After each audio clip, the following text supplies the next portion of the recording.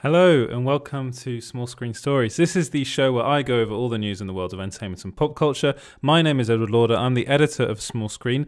Before I start off, if you could like and subscribe over on YouTube, that'd be wonderful. I just need to check that this is working on YouTube. And yes, it is. It's brilliant. That's working. And if you're watching over on Facebook, then if you could also, well, you don't subscribe. If you could like the video and follow the page and also like the page, that would be really, really helpful. Thank you very much for that. That would be lovely. So let's get straight into the news. And all this news you can find over at small-screen.co.uk. So I'm trying to multitask here. And happy Thursday, first of all. And all of the news is the news of the day. This is the stuff that's been going on, well, today. And there's actually been quite a lot of stuff that's happened today. So let's get straight into it. And the biggest bit of news that's come out of today has been the cast for the Sandman. So it's only a partial cast at the moment, and people on Twitter have been saying that, well, this has been kind of forced. Really, a lot of fans and sites, apparently like Small Screen, have forced Netflix's hand, and basically they've said, okay, we've got to just release something about this show because it is actually filming at the moment. We knew for a long time that Tom Sturridge was going to be playing Dream. That was confirmed today. The thing we also knew was that Gwendoline Christie had been cast in the show, but we didn't know which role she was cast in. Well, Netflix today confirmed that she is going to be playing Lucifer, which is, as far as I'm concerned, fabulous casting. I think that's a really, really good choice for the role, because if you've read the comics, you'll understand why I think this. So this is a very different Lucifer to, well, of course it's a very different Lucifer to the one in Lucifer in the show. Tom Ellis's version is one that's kind of geared towards a certain, well, I'd say a certain demographic, but it is geared towards a certain demographic. That's something that it's just there.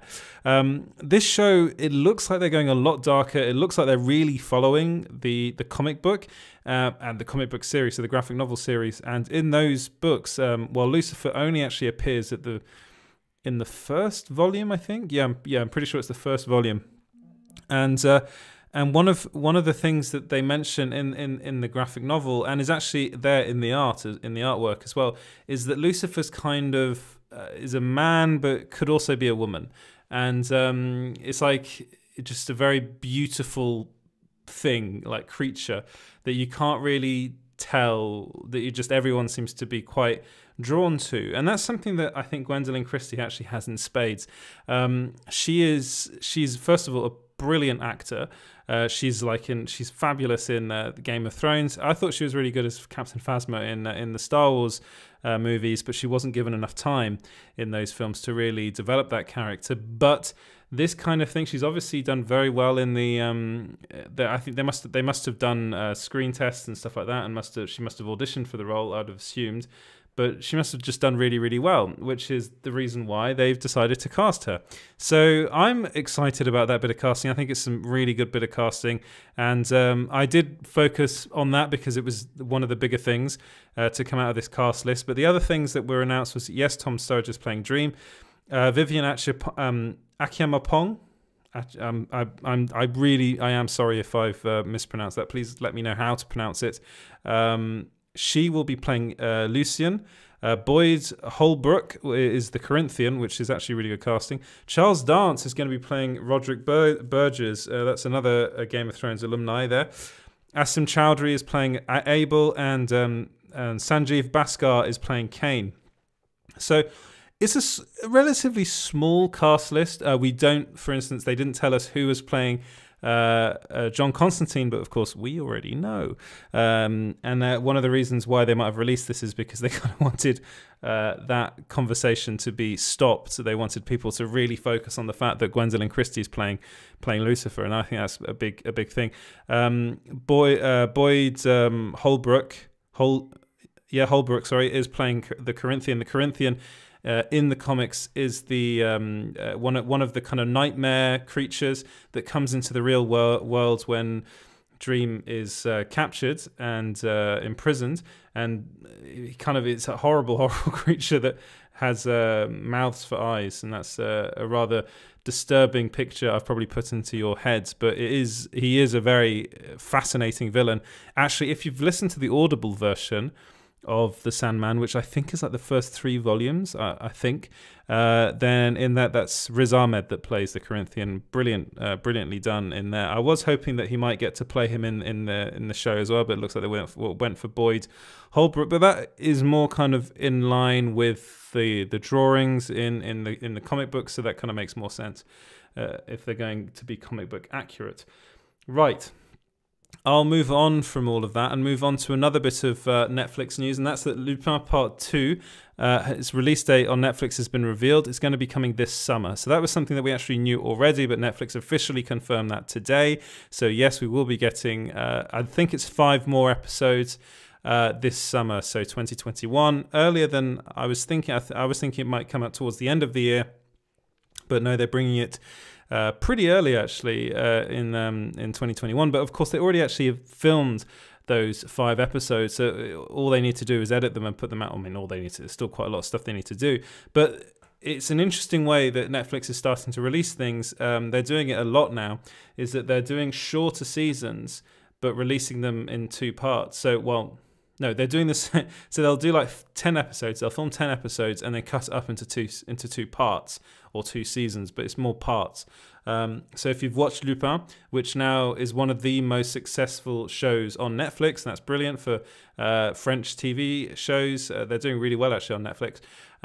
If you've so that particular show has been watched by 70 million households in the first 28 days, making it the 3rd biggest Netflix original of all time. And it's behind another show, which I'm going to talk about in a bit, which is Bridgerton. And that's actually been revealed that it's Netflix's most successful original series of all time, having been watched by 82 million households in its first 28 days. They thought it was going to be around the 62 million mark. They had predicted that. But no, it's done really, really well, and it's on 82 now. So it's officially overtaken The Witcher Season 1, and Lupin Part 1 was in 2nd place and now is in 3rd. And I believe after that is Stranger Things Part 3 and then Money Heist Season 4. Sorry, Stranger Things Season 3, Money Heist Season 4. And then what was wrapping up? The Queen's Gambit is there as well. So it's a very good year for Netflix. Lupin Part 2 is doing it will probably do really well. Lupin Part 1 did really well. Bridgerton Season 1 did really well. Season 2 will do really well.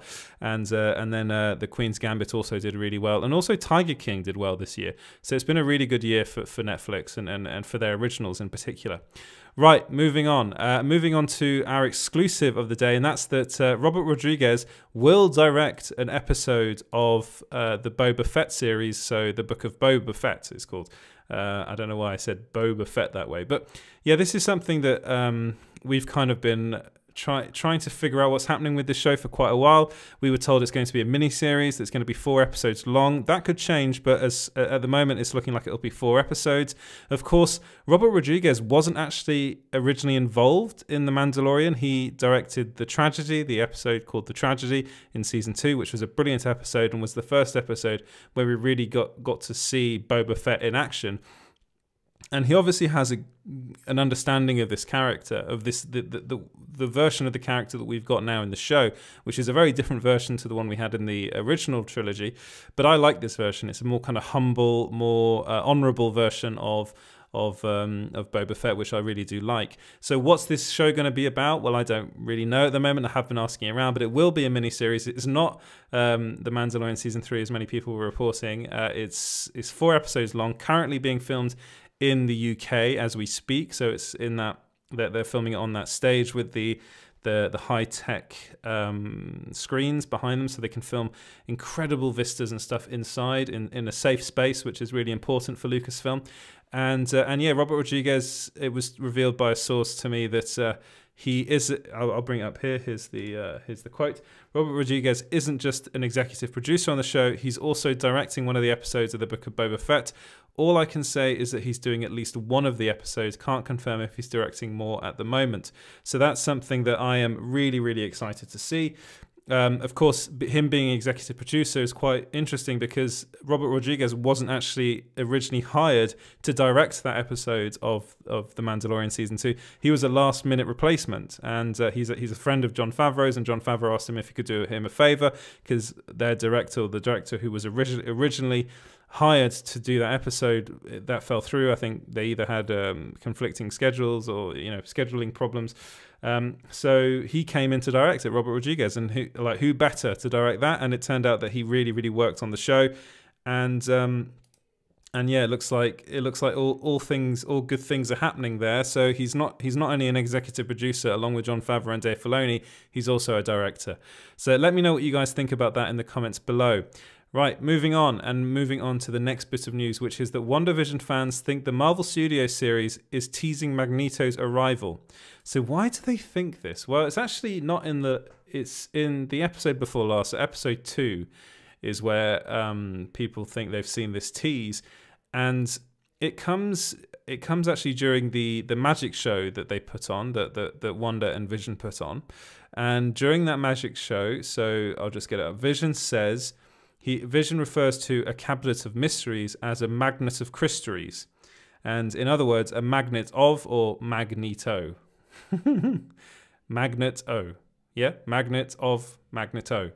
So fans are now thinking that this is a direct reference to Magneto, but this isn't the only reason why people are thinking that Magneto will be involved in the show. It's actually, one of the other reasons is because Paul Bettany actually revealed that he got to work with an actor that he's always wanted to work with in WandaVision. And let me just get the quote up here. He was talking to So he was talking to, who was he talking to? The thing is, there's a lot of right, where did I find it? It was says a major actor hasn't been leaked yet. Here we go. Consent. So he said, so many things get leaked, but there's this thing that has been completely under wraps that happens. I work with this actor I've always wanted to work with, and we really have fireworks together. The scenes are great, and I think people are going to be really excited. I've always wanted to work with this guy, and the scenes are pretty intense. So who is this actor that Paul Bettany always wanted to work with? Well, I looked through the films he's been in. Sorry, it's quite late here. And he hasn't worked with a particular actor that has been involved in the Marvel movies before, and that's Sir Ian McKellen. And if you're British, Sir Ian McKellen is a national treasure, and he's obviously someone that a lot of actors would love to work with. But he doesn't actually work. He does a lot of stuff, but obviously an actor like Paul Bettany might not always get the chance or the opportunity to work with him. I was thinking it was a possibility of two actors. I was thinking it's between Sir Patrick Stewart and Sir Ian McKellen. I think that this Magneto tease means that Magneto is going to be turning up in WandaVision, and actually it'll be Magneto played by Sir Ian McKellen. In the article I was kind of like, I'm not so sure if it's going to be Ian McKellen, because that means that would have been quite a difficult thing to just shoot, especially with COVID. But actually a lot of WandaVision was shot before all of that, and they might have just got that out of the way and done really early. And the other reason why I think Magneto is a really good shout is actually because Magneto in the comics is Wanda Maximoff's father. So this, I think, would be a really interesting thing to kind of explore in this WandaVision show. I am asking around, but it's really, really kept under wraps, and these sorts of things, Marvel is very, very careful to make sure that this doesn't leak. But let's say I am 70% sure this is happening, and if I get any information on it, I will let you know as soon as I do. But you've heard it here. I think Sir Ian McKellen is going to be turning up as Magneto in the WandaVision series. I think that's the actor that he's alluding to. But let me know what you guys think about that in the comments below. Right, moving on from WandaVision and on to AMC. So it's being rumored by Daniel Rickman, yeah, he's back. He's making an appearance today. That AMC is planning to do 10 more years of The Walking Dead. So The Walking Dead is actually finishing with season 11, the main show, but they also have The Walking Dead World Beyond and Fear the Walking Dead. They're making these movies, supposedly a trilogy of films with Rick Grimes and Andrew Lincoln back as Rick Grimes. So there's a lot of content out there, and AMC, I mean, you know, they've been doing well in the stock market recently, but they're not in a good place financially, and they really do need something like The Walking Dead in order to just stay solvent. So they need a show that performs as well as The Walking Dead does. They can't afford to just drop it. They need it to continue for as long as they possibly can. So it means that we are going to get 10 more years. I'm pretty certain of that. And it's a shame because I think maybe they went on for a bit too long. It's just one of those things. It's like these shows go on for so long, and they do. For me, The Walking Dead has lost a bit of its charm. Actually, a while back, I'm full disclosure, I don't watch Fear the Walking Dead, and I haven't been watching The Walking Dead World Beyond. For me, it was always about season 1, the Frank Darabont season. I loved that season. And then it kind of went a bit downhill after that. But there have been big moments, and I always tune in to see the big moments. But apart from that, I just wish they'd kind of end it. But then I understand why AMC is feeling the need to keep it going. But let me know what you guys think about that in the comments below. Right, moving away from TV news. If you can tell, I flipped the show around a bit. So I started off with TV news because the bigger news was TV today, especially with Gwendoline Christie being cast as Lucifer. I wanted to run with that. But Patrick Stewart revealed he talked to Kevin Feige about playing Professor X in the MCU. So this is something that a lot of fans have been really hoping they might see Xavier back, and a lot of people would love to see Patrick Stewart. So Patrick Stewart play him again in the MCU, where he was talking to Digital Spy, and he said, "I met with Kevin Feige a couple of months ago, and we had long conversations, and there have been moves and suggestions which include Charles Xavier. Here's the problem. If we had not made Logan, then yes, I would probably be ready to get into that wheelchair one more time and be Charles Xavier. But Logan changed all that." So it really, to me, looks like Logan for Patrick Stewart, for Sir Stewart, was really something that it was very important to him. It was almost like it was a goodbye. It was a chance for him to say goodbye to the character, and I think in his head, he's finished with that character. Logan was his end point. The thing is that everyone has their price. So if Marvel Studios were to say, no, just look at this check, this is for you to come back as Charles Xavier in like one movie, I'm pretty sure he'll say yes. I don't think he would turn that down. Yeah, as I said before, everyone's got their price. Which is just one of those things about the world. That's how that's the way the world works. Money does talk, and Marvel Studios and Disney has a lot of it. So I think there's a possibility of him coming back as Charles Xavier. Will they recast, or would they bring in James McAvoy? They could do that, but then again, I think James McAvoy is also pretty much done with the character. So I don't know. I'm going to be honest. I don't know. I'd give it like a 40% chance of happening that Patrick Stewart comes back. I think that it's more likely that Sir Ian McKellen would come back as Magneto rather than Sir Patrick Stewart back as Charles Xavier. But let me know what you guys think about that in the comments below. Right, a little bit of filming news. So Chris Hemsworth and Chris Pratt have been reunited in some new photos, which you can find on the Daily Mail. I wasn't able to put them on small screen because I don't have I don't have any money to pay paparazzi, let's just say that, so I couldn't really pay for those images, and I didn't want to use them illegally, which I saw a lot of sites doing. But they're filming Thor Love and Thunder now. Filming has started, so Chris Pratt is over there in Australia, along with Matt Damon is there as well. Christian Bale is in Oz as well.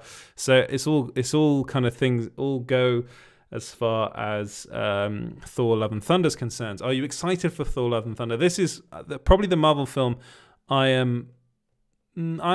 think I'm most excited for this one, mainly because it's written by Taika Waititi. The film that Thor Ragnarok he directed, but he didn't write it. And I think I like the fact that Marvel is giving their directors or filmmakers more creative freedom and letting them actually write these things, which has in the past kind of been written by commission, well, not commission, by committee, sorry. So a lot of people involved in the writing of these scripts, whereas like with the Guardians of the Galaxy movies, they let James Gunn do his thing, and with the Thor movies, they're now letting Taika Waititi do his thing. It's the same kind of thing with the Russo brothers, although those films were pretty much written by committee, but they're giving their directors a bit more leeway, which is something that I'm pretty sure Edgar Wright would have liked them to have done with the Ant-Man movie. But even Peyton Reed now is getting more creative freedom, as is probably John Watts, although John Watts is probably a bit more of a shooter. You know, he comes in to shoot the thing, and it seems as though Spider-Man 3 has been written by a lot of people. Whether or not Fantastic Four will be, I'm not so sure, but you know, they're letting directors just kind of put their spin on things, and you can really feel that some of these movies are directed by certain directors, like especially with the Guardians of the Galaxy films and the Thor movies, like Thor Ragnarok and now Thor Love and Thunder. We're probably going to see Taika Waititi's kind of stamp on that film like we did with Ragnarok, just even more so because it was actually written by him. But let me know what you guys think about that in the comments below. Some interesting news came from Reddit, actually, that Leica is working on an animated Batman movie, and that's going to be coming out in 2024. They're actually working on two films, and one is untitled. I don't know what that film is, but the second one will apparently be a Batman film, which I think is a brilliant idea. So if you don't know who Leica, who they are, they're a movie studio, but they specialize in stop motion. So they made films like Coraline, they made Paranorman, they made Missing Link, they made Kubo and the Two Strings, which is great, and there was another film that they made that I'm blanking on the name right now. Oh, The Box Trolls was the other film they made. So they've made some really, really good movies, and basically all their movies are worth seeing and are really interesting. And they're animated films. They are, I suppose, classed as children's movies, but they're films that really do explore kind of quite dark and mature themes. If you're to watch, for instance, Coraline, that's again another Neil Gaiman book there. That is a brilliant adaptation of that book, by the way. That is a brilliant adaptation. It looks incredible, and the themes explored in that film are really mature. Something that you might not see in a lot of kids movies nowadays. The one thing I do love about great kids movies and great animated films is that they do that. They do look at more mature themes and explore those, and they're not afraid to. Leica is one of those companies, a lot like Pixar. So the idea of them doing a Batman movie, to me, is really fascinating because, yes, you know, ultimately the Batman comics are slightly more they are slightly more mature than most comic books, and they are meant for an older audience. But there is scope there to make a child's movie, a children's Batman movie. We saw it. They did that with the Lego films, and I thought they were really good. I loved the Batman Lego movie. I loved the everything that Batman was involved in Lego wise. I thought was really fun. And I think Leica could do a really good job with this. And I think working in stop motion, I think that would just look incredible and would really kind of fit almost like the Tim Burton vibe of Batman. And I really love this story. And I'm really looking forward to seeing what they do with it. And I hope it's true. I'm pretty sure it is, but you know, there's always that possibility that it might not happen, which is a bit upsetting. But Leica takes a long time because it's stop motion. They take a long time to make their movies. So this is why it's scheduled for 2024. And I think it shows that Warner Brothers is kind of thinking outside the box as far as their DC Comics characters are concerned, and willing to kind of license them out to people like Leica that can make some really fun things with them. Let me know what you guys think about that in the comments below, by the way.